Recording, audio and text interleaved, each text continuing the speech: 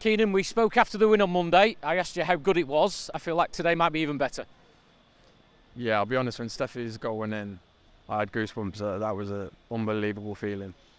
Because, look, I don't know, the game felt like it might have been slightly petering out, even though we was on the front foot, we was around the edge of their box. But when you have 10 men behind the ball, it's hard to break down, and you need little moments of quality, an individual brilliance, great cross from Yunus, and good header from Steffi. And yeah, when that goes in, moments like that, you won't forget in a hurry. Does it kind of, even though you would have liked to have got the second goal earlier, it then makes it special, it makes it memorable, particularly if Leicester get what they want from this season? Yeah, it's a good way to look at it, positive way to look at it. I think I'd rather get early goals, so it's a bit more comfortable. But in terms of adrenaline rushes, there's not many better than that. I'll be honest, I thought just the mentality of the squad. Look, it's a sloppy goal to concede on the stroke of half time, and it's the mentality to just forget about it, continue doing what we're doing, and wait for that one opportunity. And when it comes, take it. And we did that, so I'm buzzing. I was going to ask you about the Birmingham equaliser. Mads has been so good for Leicester this season. Were there any words at half time, or was it just that, let's go and go again? Yeah, no words. Look, Mads has been phenomenal this season. He's so important to the way we play. We use him as an outfield player like when we're in possession. So, look, we're human. We're going to make mistakes, especially the way we play. And for how good he's been this season, he's well in his right to make a couple of mistakes. And it just showed, look, the way he played in the second half. It didn't faze him. Continued to do what he's done, and that just shows his character. So, yeah, there's no problems from us. It's on to the next one. Forget about it. Was the second half about patience? As you say, that there were chances, there were penalty appeals, it was getting late, but you just kept sticking to the plan. Yeah, and that's probably what I put it down to, having patience. But when there's, as I said, when there's 10 men behind the ball, you can't rush it, because if you start rushing it, it starts becoming a basketball game, and that's not really what you want. You have to be patient, you have to try and find your moment, and I thought the goal epitomised that. We got it into a good area, put a great ball in, and got the winner. And look, I believe that's what top teams do. They don't try and score in the first 5 minutes of the half. They use the whole half, and no matter what time, they punish, and that's how you win games. Not sure what view you had of the winner.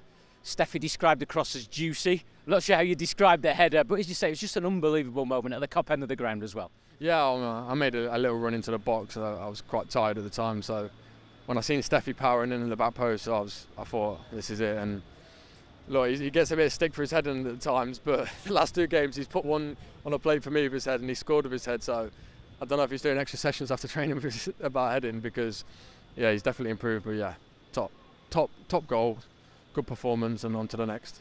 2 in 2 for Steffi, 2 in 2 for you. You were moaning you scored too many headers on Monday. There's one with your foot. Seemed like you just slowed everything down. The players coming towards you, but you picked your spot. Yeah, that's what it was. Look, credit to Patson. He was under a lot of pressure from a lot of lads, and he set it off lovely. And that's sort of the moment where the game freezes and you have to just compose yourself and then put it in. And thankfully it did. And yeah, it got us, as I said, it got us off to a good start in the game. We started really well, and as I said, I'm happy that we showed mentality to continue and win the game in the end.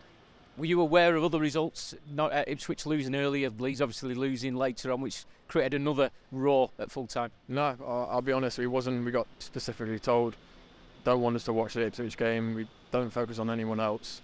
The first we heard of it was when it got announced before, when we were in the warm-up. So look, as I said in previous interviews, we're only bothered about us. You can't be too bothered about other teams, because it'll affect the way you play.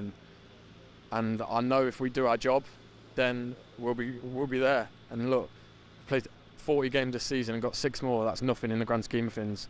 Put another 4, 5, 6 good performances in, and we're there. So back to the drawing board tomorrow, rest and recover, and onto a big week next week. The cliche is one game at a time. It's Millwall next. It's a big week ahead, but Millwall first up. What are the expectations there? It's a unique place to go. Yeah, it's tough. It's an iconic ground in English football. But again, we know our job. We know what we need to do. We'll have a game plan.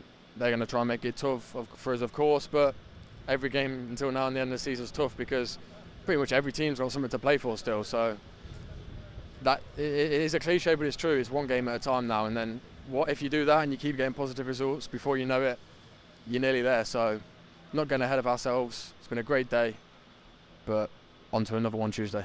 To go into that Millwall game on the back of back-to-back wins here must give you a massive boost. Yeah, 100%. Look, no hiding, was in a slump.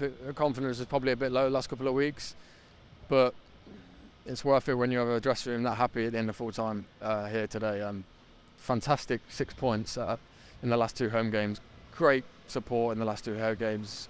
Honestly, it helps us, gets us through, gets us over the line, and yeah, credit to the fans. And now got a couple of away games. I know they'll come in their numbers, and I'm hoping we can make it a good, positive day for them.